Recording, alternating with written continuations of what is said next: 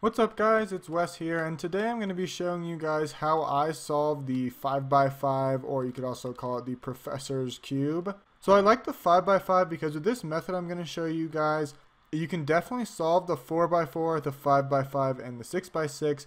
I don't know about the 7x7 and higher because I don't have anything higher than a 6x6 right now. But this method is pretty easy. If you already know how to solve the 3x3, you only need to learn 5 new algorithms, and they're very easy algorithms with the exception of one. So I'm going to try and explain how I solve this as quick as possible, and real quickly I'll also show you guys the notation I'll be using as well as how I'm going to be setting this up. And after that I'm going to just do one quick time-lapse solve just because I like time-lapses and I think they're kind of cool. So for this cube, we're going to try and set it up like a 3x3. So what I mean by that is if I put this into this formation right here, this makes it a little easier. So we're going to make these 3 right here a centerpiece, and you've got edge pieces and corner pieces, right? So once we set it up so that all the centers are the same color and all the edges are the right color, then you can literally just solve it exactly like you would a 3x3. And I'm not going to go over how to solve a 3x3 in this video because I'm going to assume that you already know how to solve it. And if you don't know how to solve a 3x3, you can look it up. They're really not too hard.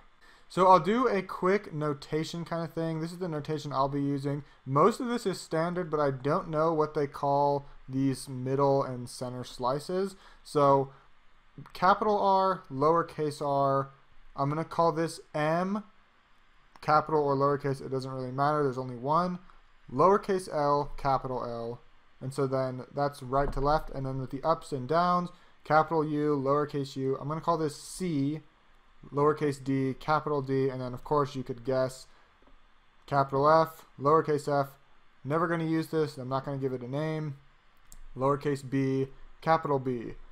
And I don't think we use the lowercase f's or lowercase b's, but anyways, that's what I'm going to be calling it. And whenever I show you guys an algorithm, I'll show you guys on camera, and I'll also type it out on screen so you guys can follow it along and pause it or whatever you want. So I think the first step would have to be to scramble the cube. So I'll do that real quick. So I think this is scrambled enough for me at least. So the method behind this is we're going to try and first solve all 6 centers so that this is going to be all white, all red, all blue, etc. You guys get the point.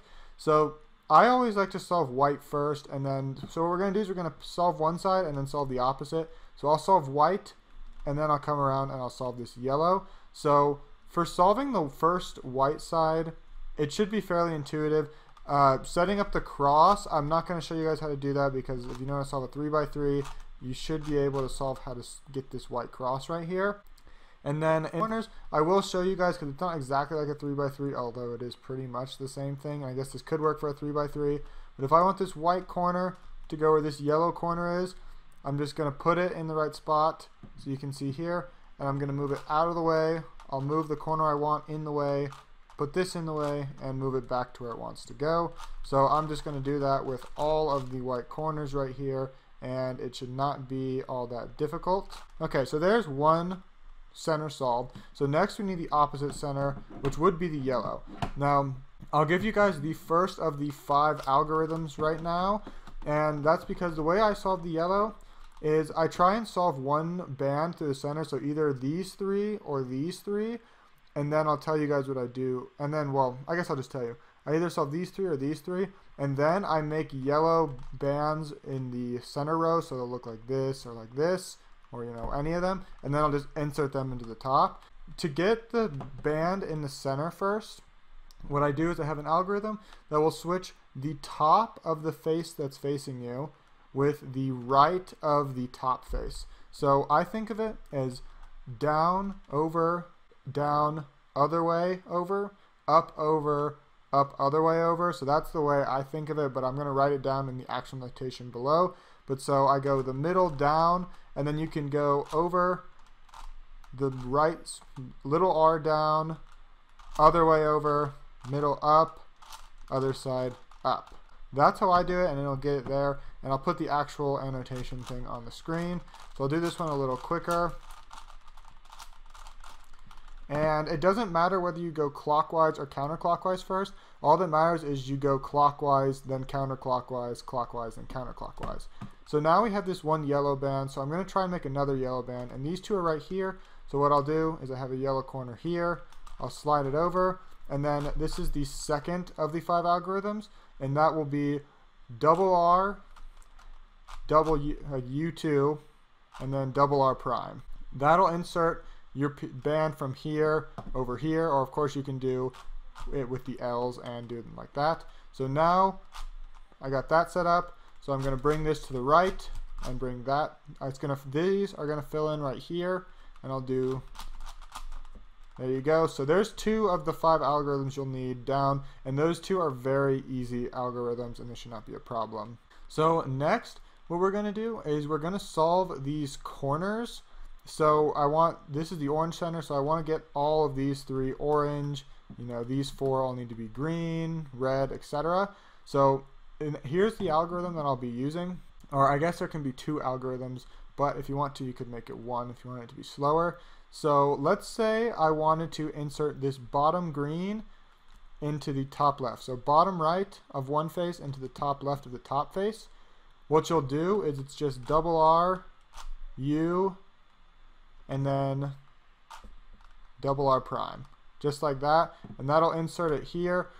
Or if you wanted to, let's say you wanted to move these 2 blues onto this blue face, and you want to move both of them, what you do is you do double R, U2, double R prime. Now I'll get these greens in, and so there's, I guess, technically 2 algorithms, but I count that as 1 just because they're so small and simple, but I guess it's technically more than 1. So I hope I did a decent job of explaining that. I did just cut to where I have all of these corners solved, and from here we want to fill in these center pieces to make them match, and this is going to be the same algorithm that we used up here to solve this yellow, except when we do it down here, let's say I wanted to put this green piece in, it's going to take the green from the face that's facing you, it'll take the top, and it'll also take the top from the one above you. So this green is going to switch with this red.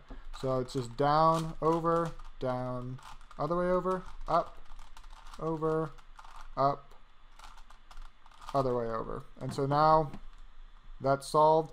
I'll do it with one more side. Can I find one that happens to be convenient? Okay, so this blue and this orange are going to switch.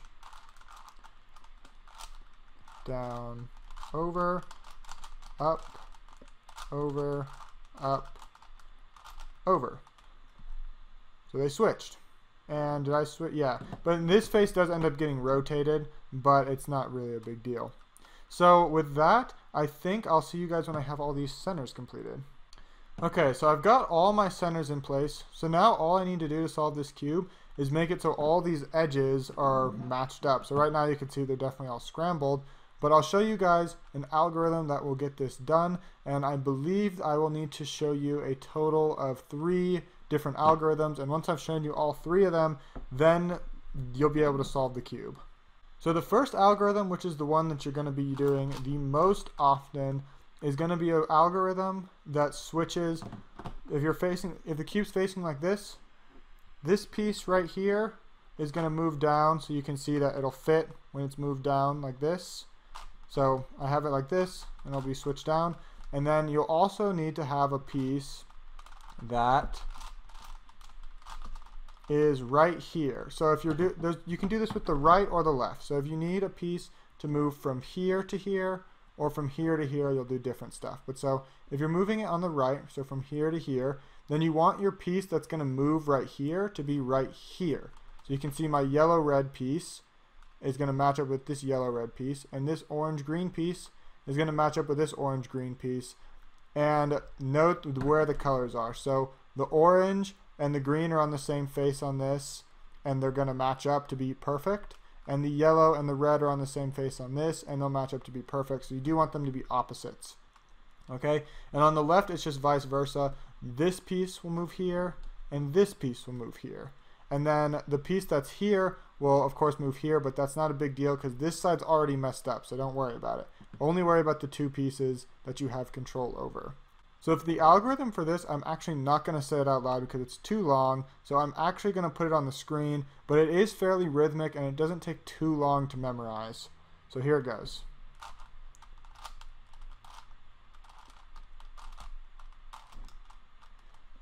So there you go. That's all it is. It's just a couple moves and you'll get used to it pretty quick, especially because this is the main algorithm that you'll do almost every time. And so when I come across the next version or the next time I need a different algorithm, I'll come back. So here we have another situation that needs another algorithm, and that's where this piece right here, the center piece, literally just needs to be flipped. So I'll put the algorithm for it on screen, and I'll also do it real slow.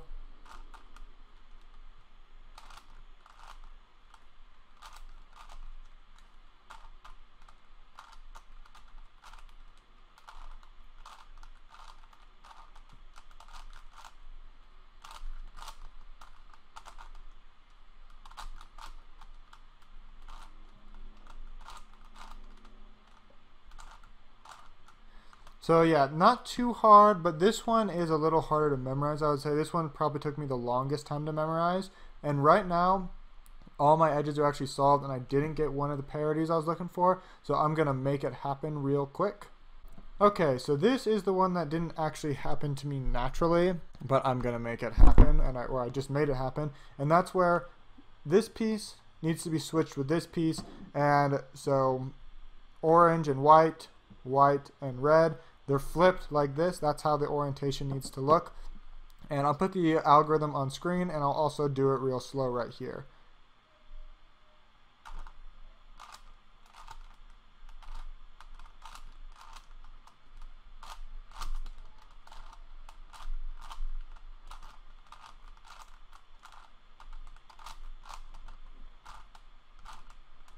So yeah, that one is not too hard. I actually found that one fairly easy to memorize. But basically, if you can memorize these last two algorithms I've shown you, then once you got those done, you'll be able to solve the cube, because the other algorithms are either really easy, or the third one I showed you, you just use it so much that you'll get used to it pretty quick. So from here, this is literally just a 3x3, and you can solve it just like a 3x3, and there should be no problems, no weird things happening. Since this is a 5x5, it's literally exactly like a 3x3. You can F2L it like I just did right there, or however you solve a 3x3, that will work. So I think that is about it for this video, guys. I will do a time lapse in just a second here, and I will see you when I'm done with that.